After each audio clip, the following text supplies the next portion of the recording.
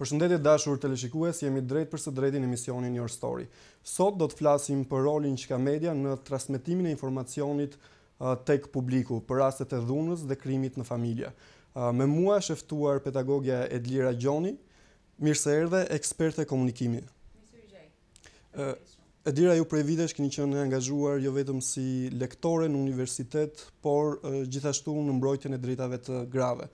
A ju prek mënyra se si e transmeton media rastet kur ndodh një dhunë në familje ose një krim dhe përgjithsisht kur janë gratë ato të prekura?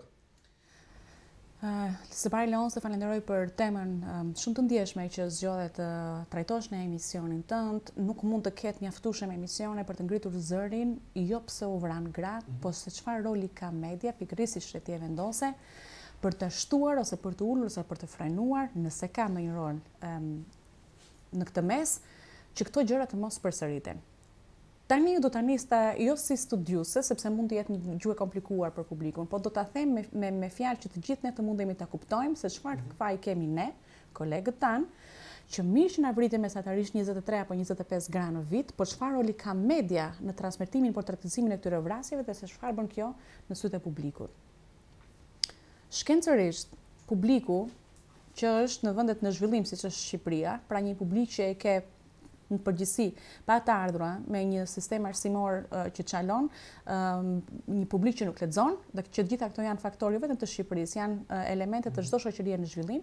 Kjo lloj audience është target shumë i kollajt për të manipuluar dhe për të ndikuar nga media. Pra shikojnë media si burimin kryesor të informacionit dhe çdo gjë që ndodh aty e kanë të vështirë për ta ndarë nëse është apo jo i vërtetë dhe për ta analizuar më tepër. Është me shumë besueshmëri. Dhe me keqja është që kjo lloj audiencë ndikohet nga media më shumë se sa çdo audiencë tjetër. Nëse do ta fragmentizonim audiencën e Shqipërisë, 80% e kemi në gjendjen që unë të thash, pra janë audiencë që nuk kam asgjë kundër tyre, por e vërteta është kjo, që nuk lexojnë, jo Facebook, po të lexosh libra, pra që të formohesh, nuk kanë të ardhura që ta nisin muajin me më shumë nga çishte fillimi i muajit. Nuk kanë shpresë, jetojmë në një vend domethënë me 30 vjet në tranzicion, 45 vjet komunizëm, 500 të tëra këto janë faktorë që e bëjnë këtë 80% të audiencës të manipulueshëm nga media. Çfarë do të thotë manipulueshëm? Domethënë që ajo që thotë media ndikon tek ty në mënyrë të pandërgjeshme. 20% tjetër e ketë vështirë për të manipuluar. Që do të thotë, nuk do ta marrësh armën të vrasësh një grua nëse lexon një lajm që u vran një grua se. Çfarë duhet të them me këtë?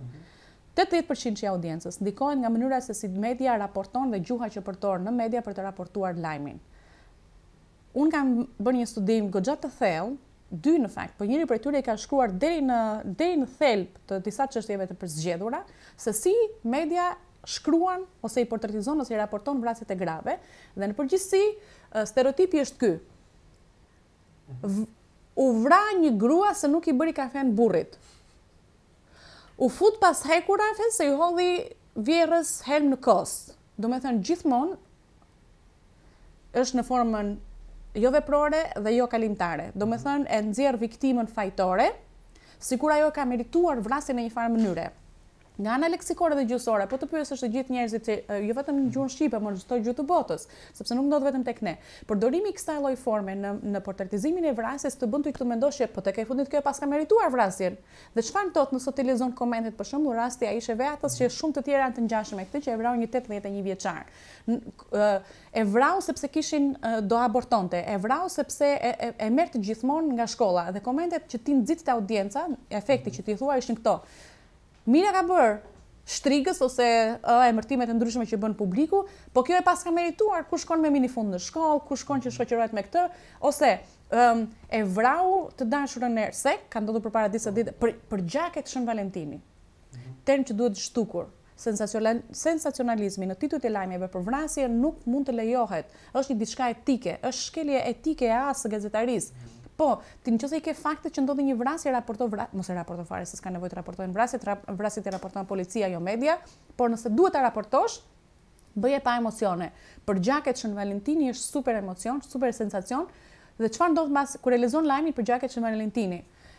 E vrau se i dashura nuk i dolin takim. Çfarë bën ti në mendjen e të njerëzve, thot psikologjia, me këtë titull, se nuk i dolin në takim. Do të thonë që po nuk i dolin në takim të dashurit, atëherë ti rrezikon të marrin jetën. Nuk është kjo pra, përçohet një mesazh te publiku i gabuar. Dhe psikologjia thotë që në këtë lloj vulnerabël audiencë, 80%, brenda 7 ditësh ka shumë gjasa të përsëritet krimi.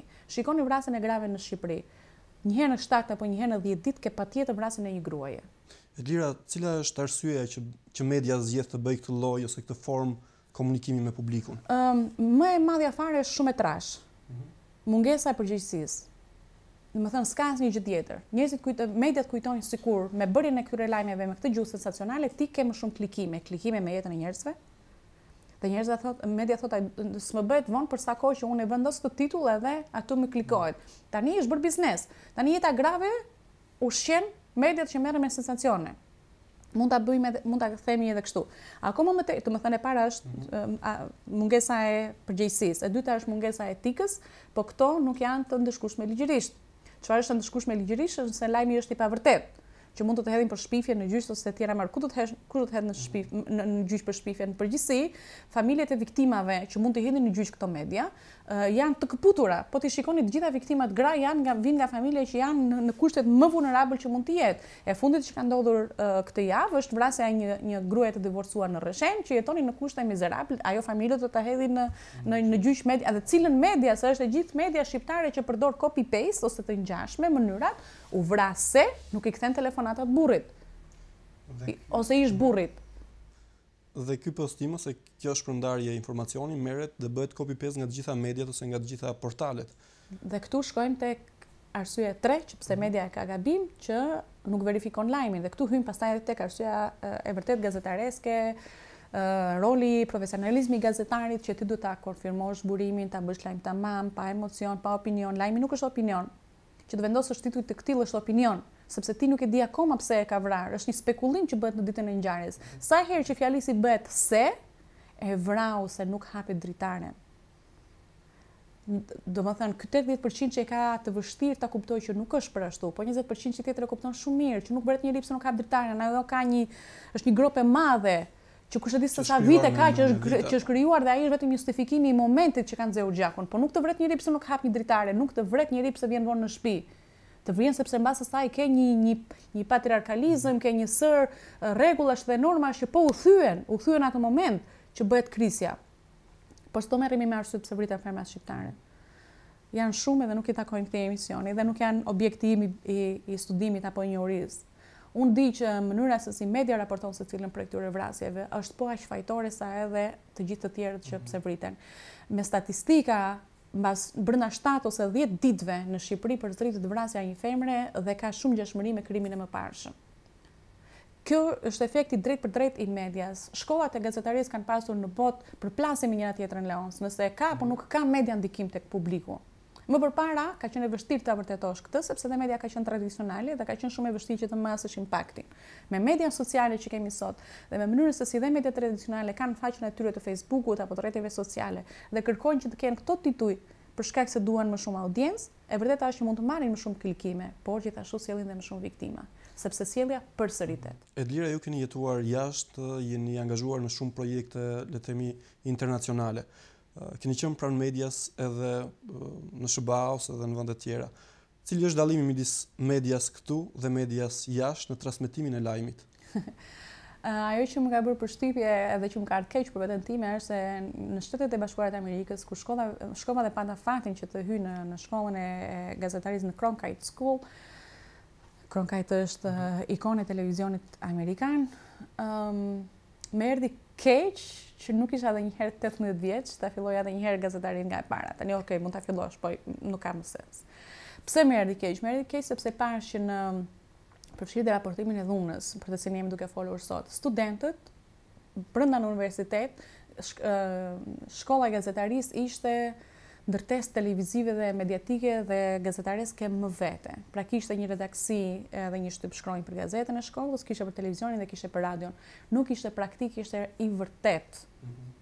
Redaksia funksiononte prej vërtetit dhe lajmet nuk ishin të stisura, domethënë ata raportonin orën 8 të çdo mbrëmje raportohej që ishte Cronkite News, edicioni i lajmeve, dhe ndiqej nga gati 2 milion banor në Arizona, sepse kishin fituar një farë besueshmërie, edhe sepse janë hapat e tyre, akoma nuk e njohin frikën, presionin dhe bëjnë akoma raportojnë çështje që janë me interes publik e tjera me radhë. Ajo që më bëri përshtypje është që studenti gazetarisë atje Nuk i lejohet që të bëjë të njëjtat gabime që bën këtu dhe prandaj raportimi i lajmeve nuk është me ty tu e vrau se. Një gazetar i mirë di shumë mirë që nuk ka asnjëherë një shkak të vetëm, edhe duhet të thellohesh edhe të marrësh burimet. Në Amerikë kjo mundësi jepet studentëve të gazetarisë. Pra ti ke kohën e mjaftueshme, qoftë edhe sikur të jetë disa orë, por të thuhet specifikisht ti ke kaq në dispozicion që të ma vërtetosh këtë lajm, do ta hartosh që ne të mos mbajmë përgjegjësi as ligjore dhe as shoqërore për të transmetojmë. Dhe studenti i gazetarisë që në vit të parë apo që në vit të dytë merrte aparatin, merrte kamerën, dhe ajo që më shokoi më shumë ishte që bënte montazhin dhe është një diçka që unë nuk e zotëroj. Diçka që më mungon që ti je gazetar në kompleksitetin tënd sot. Që nga gjetja e idesë deri te zhvillimi i saj, konfirmimi i burimeve, marrja e informacionit, bërja e tekstit, dhe pastaj filmimi me kamera jo celular, domethënë po prap me kamera të thjeshta që e bënin, dhe studenti gazetarist i bën të tëra proceset brenda një dite, edhe aty te klasa e bërjes së lajmit për shembull, ti ke sigurisht editorët ose mentorët, profesorët pra që kujdesen që ti ta bësh lajmin sa më të saktë. Po të vjen keq, domethënë që mbasi ke mbaruar 4 vite gazetari, të vjen keq se i ke hedhur poshtë 4 vite të jetës tënde. Si lëndë, si kurrikulum mund ta kem pasur në kurrikulin e gazetarisë Universitetit të Tiranës në theshtat 2001, në kurrikulum e kam pasur lëndër fotografia. Po a kam kapur në aparat të bëj fotografi? Jo. Unë kam marrë fotografi që e kemi zbërthyer, por unë nuk kam bërë fotografi që të jetë lajm. Atëherë se tani gjërat kanë ndryshuar, por shumë vonë. Prandaj okej, tek fakulteti i gazetarisë unë e di që janë hapur, është atelieja radios e televizionit, janë bërë disa tentativa për të bërë gazetën e shkollës, edhe kur kam qenë unë ka qenë gazetar reporteri, jam ekzaltuar kur ka dalë shkrimi im i parë, edhe i fundit te reporteri i shkollës, sepse një herë u bën në gjithë në të 4 vitet, domethënë, po ishte e stisur. Është një diçka që bëhet në kuadrin studentor, kurse në vendet e tjera dhe ajo që na mungon neve duhet ta bësh të vërtetë. Nxirë studentën që të mos e mësoj gazetarin në redaksi televizive sepse e mëson gabim. E mëson gabim sepse bien ndesh ato që mësojnë fakultetin e gazetarisë 3 burimet me ato që ti ndeshash ditën e parë të punës kur vjen këtu që të thonë bëje lajmin sensacional. I nuk e bëj sensacional sepse është kundër etikës. Pra duhet ka ardhur koha që studenti gazetarisë të ndikojnë median dhe jo e kundërta. Le të rikthehemi te Shqipëri dhe pikërisht tek kjo e fundit që sapo thatë. A mund ta ketë qëllim në vetvete gazetari për të mos u bërë pjesë e turmës, le të themi, dhe e ndikimit që mund të ketë pronari i medias ose fryma e medias për ta përçuar lajmin? A mund të zgjedhë të jetë i vërtet dhe në fund të ditës të jetë njerëzor? Studentëve të mi unë them këtë, ju mund të bëheni sa të doni profesionistë të mirë, por unë dua por unë dua që ju të bëheni njerëz të mirë, së pari. Dhe që të bëhesh një njeri i mirë duhet të kesh integritet. Të kesh integritet duhet që të kesh guximin që të thuash, po që ditën e parë, po e le për ditën e dytë e të tretë hiku. Që ditën e parë të kesh guximin që të thuash editorit, unë mendoj që kjo është shkelje. Nuk e vendos lajmin sensacional sepse unë e di që po nuk ishte në 3 burime, nëse nuk e kam të konfirmuar, nëse e vëm në këtë lloj gjuhe që s'është e vërtet, cënon jetën e disa të tjerëve. Po të kesh do thuash që kush është ai gazetar i ri që mund të ketë, nuk ka shumë, po për të pasur ka, maksimumi që do të ndodhesh do të mbasësh vendin e punës ditën e parë në një media. Dhe kanë media të tjera. Jeta nuk përfundon aty. Sigurisht tani ke shumë shanse. Edhe e dyta të ndodhi kështu, e treta, po pastaj atëherë do të hapësh një media tënde. Sa portale ka? Ose në faqen tënde të Facebookut do zgjedhësh që të bëhesh ndikues prej aty. Pastaj do gjesh edhe një tjetër që si vetë edhe një tjetër si është si vetë. Tani në Shqipëri në fakt ka 2 apo 3 media që e respektojnë dhe unë i dua shumë, që e respektojnë etikën gazetareske. Nuk ka gjë më të madhe sot. Sot ndryshimi nuk është ti të bësh sensacion. Sot ndryshimin ti e bën nëse je vetvetja, nëse ke integritet dhe nëse sjell gjëra që e edukojnë këtë popullat, nuk e shastisin siç kemi bërë deri më tani. Edlira, mund të japim disa këshilla për publikun e gjerë që na ndjek siç ti e ndave dhe kategorizove.